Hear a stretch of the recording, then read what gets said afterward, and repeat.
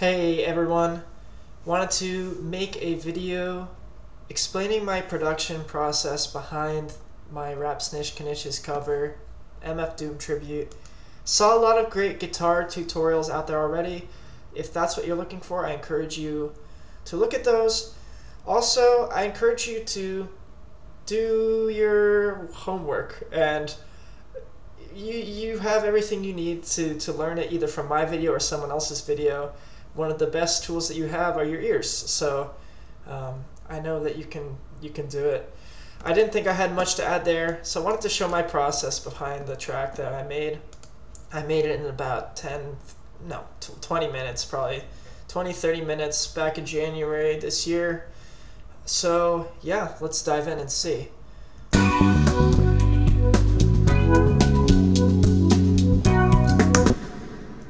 It's bumping. So yeah, you can see it's small track, a small sort of song here. We got only 5 audio tracks that I'm using. So let's take a break them down one by one. I was playing this bass part through my Squier little Mustang bass. It's like a guitar-sized bass. Here's the raw signal.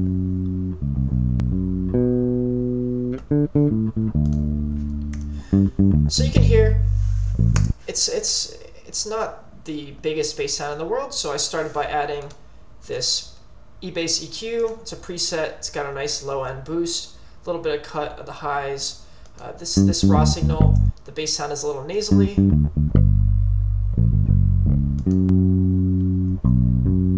You can hear this is a bit weightier. Then I'm also adding some pretty heavy compression from my UAD Fairchild plugin. When I'm making beats really quick, I usually reach right for the factory presets. Just saves a lot of time. I go back and I tweak these settings if I'm doing a big production, if I'm putting in final work for a song that's going to head to Spotify or streaming platforms. And usually I'll make those tweaks and then they'll be revisited by a mix engineer. So yeah, this was again a really quick beat. So presets are always coming in handy when I make those. So let's listen to the Rhodes. Nice. So here's the raw sound. Very different. I'm playing a Rhodes Mark I. It's a stage model, so it's one of the keyboards without the big suitcase speaker underneath it. It means it's got a bit of a duller sound. The action on Rhodes is notoriously kind of spongy. It's not like a normal piano where you can press down and get a great response. It's got a lot of resistance. So this keyboard sound, when I bought my Rhodes, it's a lot darker than I thought it was going to be. I was really after that sort of hiatus coyote molasses, that line, you know, that beautiful Rhodes bell sound. So I can't say that my Rhodes sounds exactly like that, but you know, audio engineering sometimes it's like playing chess. It's like problem solving. You know, you start from wherever you are and you work with what you got. And this is what we got. It's a very pretty sound. I started by adding an EQ. Listen to that, see? Already much more of the bell, the high end of the instrument. It's a lot less dull. Of course, I'm using a preset off. Very beautiful. I'm adding some little radiator. Nice, another Rhodes preset. This is a great plugin. I use sort of like tube emulation. I do have a Fender Princeton from 1965 that the Rhodes sounds great through. I didn't record it through that amp because I was lazy. If you are an aspiring audio engineer and you're working on your own music, I encourage you to not be lazy, especially if you have the capability to not be lazy. Do it the right way. If I was gonna release this song, you know, on my album, something that was a project that was very near and dear to me, I would be recording this through my tube amp, getting the best sound I could. I just wanted to do a quick little tribute to MF Doom, so this was going to cut it for me. But yeah, don't be lazy. Last but not least, let's take this sound to outer space. The flanger. And you might ask, how did I know to add a flanger? I totally didn't. Part of my process is just fucking around. Oftentimes I will start with a sound like this that's a little more plain, and I'll just go through, I have my arsenal of plugins. I'll go through 4, 5, 6 different plugins until I say, that's a cool ass sound, that's the sound I want. And this time I think it was just a flanger. It gave me that really sort of airy, aerodynamic fighter jet Rhodes sound that I wanted. And it sounds great with the bass.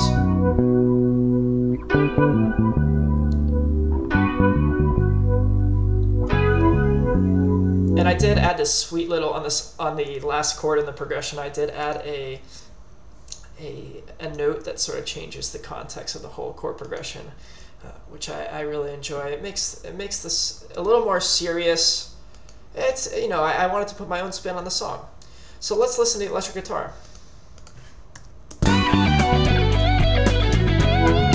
Yeah, about that last point. If you're serious, and you really like the chord progression, I encourage you to try to figure it out with your own ears. Happy to answer what the chord progression was in the comments. So let me know if you're curious, but I encourage you to try and figure it out. Let's listen to the guitar. Sick. Shred it.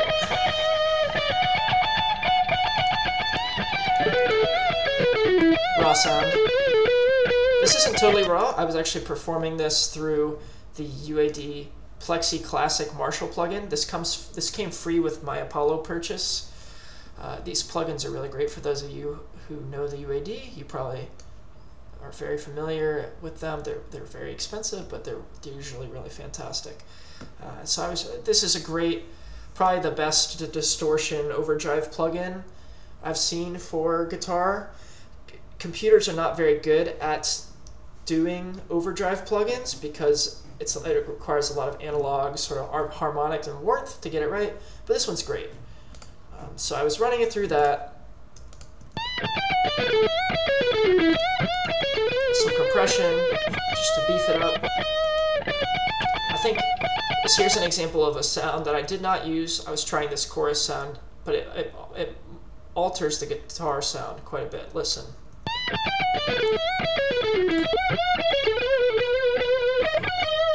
Notice it also does quite a stereo spread.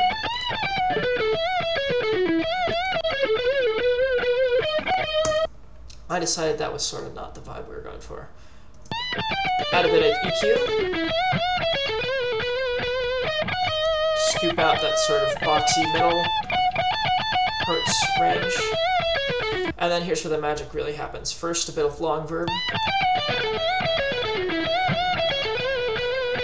And then the delay.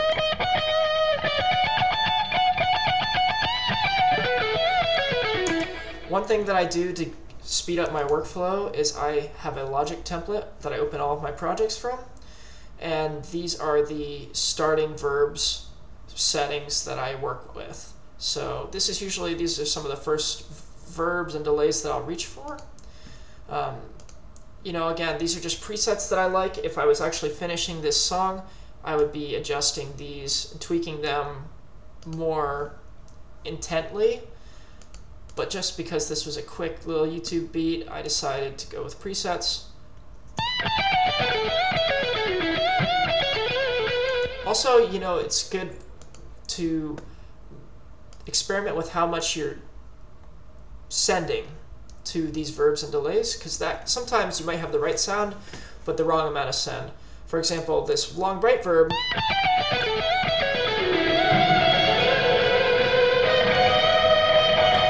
That might be the right sound for another song, but obviously we wanted something a little bit more clear-cut. Same goes for the delay. That's obnoxious, but there is a lot of delay going on here. It easily could have been a lot less noticeable. I liked it very prominent.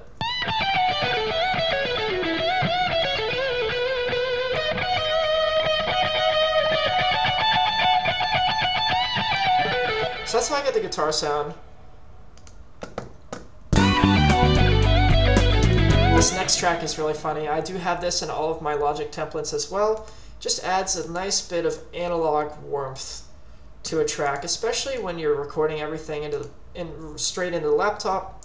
Sometimes you're missing out on some of that,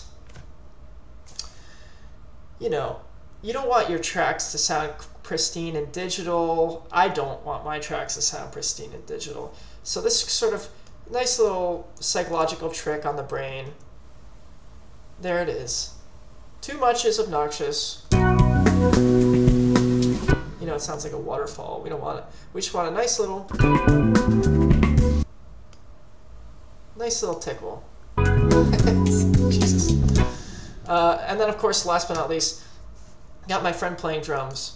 This is a really instructive moment, I think, because let's listen to the raw drum sound. Excellent drummer. I think this is when Makia had first started recording in his studio. He was just starting to get experience. So this is a very thin drum loop. My girlfriend is texting me about something. This is a very thin drum loop. You notice there's not a lot of bass. This is not a Dilla loop. This is not something with a lot of punch in the low end, which is something, you know, it's especially like the actual drums in the song, in the original song, Coffin Nails. So you can try to add a lot of low end to a loop like this, but when you start with something in the source that's so different from what you want to make it, oftentimes you're better trying to just work with what you have. And so this sort of thin drum sound informed how I wanted to shape the sound and sculpt it with my plugins. So first I did add some EQ to beat up the low end. Off and on. Let's get that loop going. And you'll notice this is a great preset because it's also adding a little bit of high-end shelf. This is good when you're mixing overhead mics, cymbals, hi-hats into the mix. You want to sound a little crispier. So yeah, just a preset that I go to often. Quick, easy, you know, little drum sculptor. So then next, I love the captator, and that's obviously doing a lot. Off and on. Now they're starting to sound beefy, but they're obviously still lacking in that really low-end sub-region. So I decided, rather than trying to make them something that they're not, let's keep them light and breezy and ethereal. That's where the phaser came in. And that just sounds cool as fuck.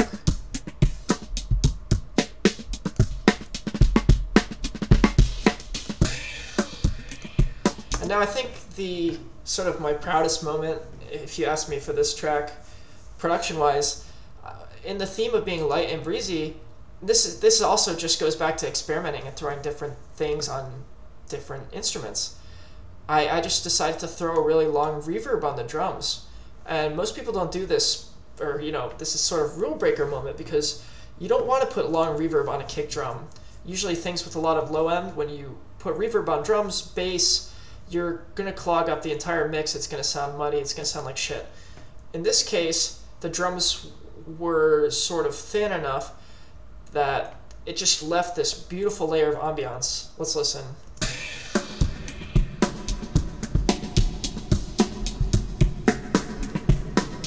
And in the mix.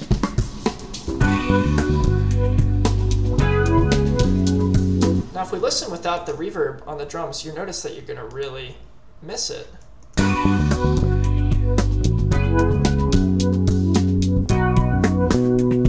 All of a sudden it sounds a bit more like jazz band practice and not like this epic space odyssey of groove.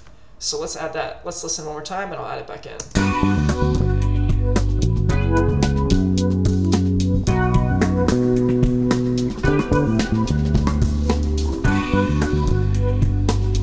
So yeah, putting plugins where they don't belong can turn out really well. Anyways, that's it. that's short video. Let me know if you liked it. I'd love to do more production, breakdown, teaching type videos. Please let me know what was helpful and what you'd like to see. Thanks for watching. Peace. See ya.